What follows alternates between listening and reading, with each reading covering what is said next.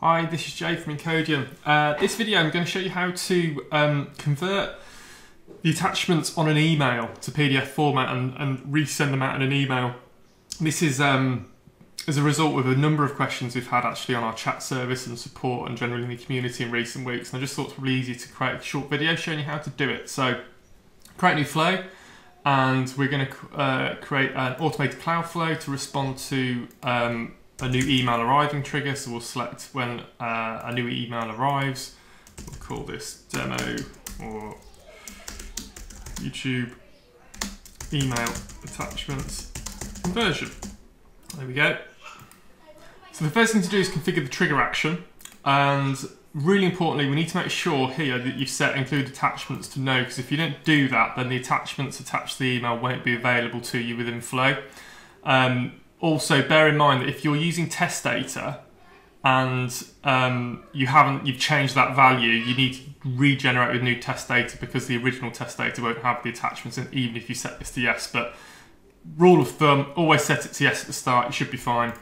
We'll set this to only with attachments to yes. I'm going to say ones that are sent to me, and I'm also going to say I'm going to put a subject filter on it just so that I can make sure that it's not going to handle any other emails. So, oh, sorry, not from YouTube video example, that wouldn't work. Subject filter. So now any emails that hit my inbox that have got attachments with the subject filter equals this, and only with attachments, include the attachments, so on and so forth, will then trigger this flow.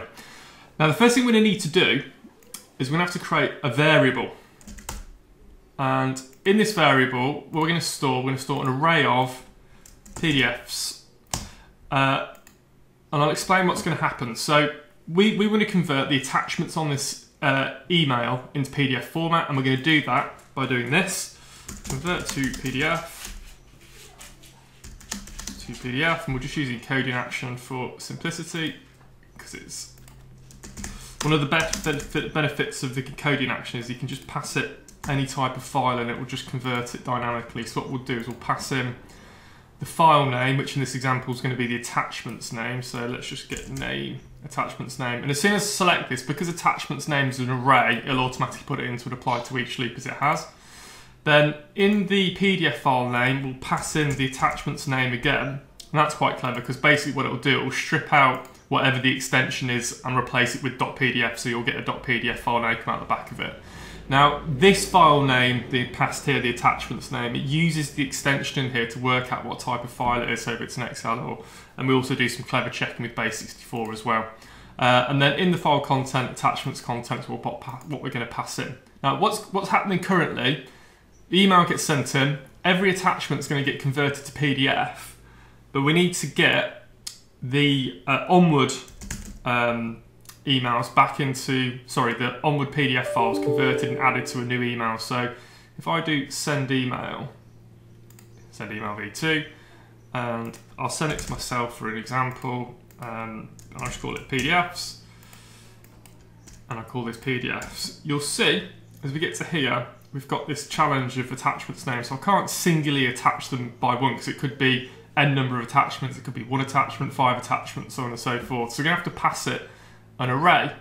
So we have our array variable up here, and we can pass the array into here, but we've got to get the output of these PDFs into that array, and we do that by adding an append to array variable action.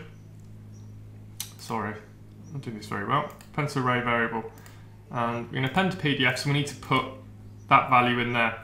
Now the easiest way to understand the structure of the data you need to pass into here is do as follows. Just type any old data in here and then hit switch to input array, and it will show you the schema that this attachments variable is expecting. So now we can clear this out and we can go back up to append to array variable and paste that in, and then we can change the name to the name of the PDF document coming from the convert to PDF action, which is file name, and we can pass in content bytes, which is in this example the file, so file content, and that's it. So now what's happening is an email comes in, we initialize a variable to hold the PDFs that we're going to create, we convert each attachment to PDF, we then put that PDF document into the array variable by appending it to it, And then finally, we're just going to pass the PDFs variable to that attachment. So now what I need to do is test this. So let's jump up here and say YouTube video example,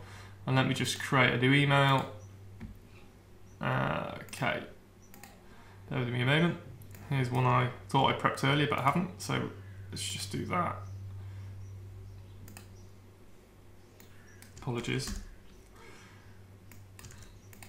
So here's my email.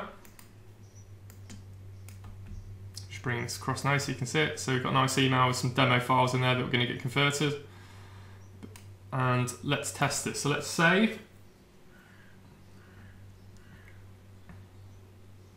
We'll do a test, and we're going to do it manually because we haven't yet tested it.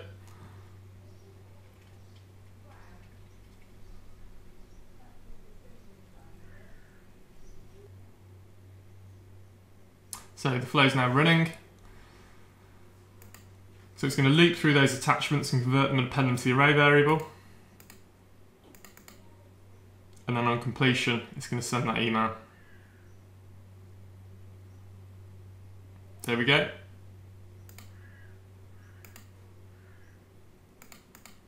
So we've got quite a large file there. We've got send an email being sent through. And that email should have been sent. Let's have a quick look. And there is the email with the PDFs attached to it. Excellent. If you have any questions, feel free to reach out to us via Twitter or email support@encodu.com. Of course, we'll also try the Power Automate community if there's something generic that you need help with.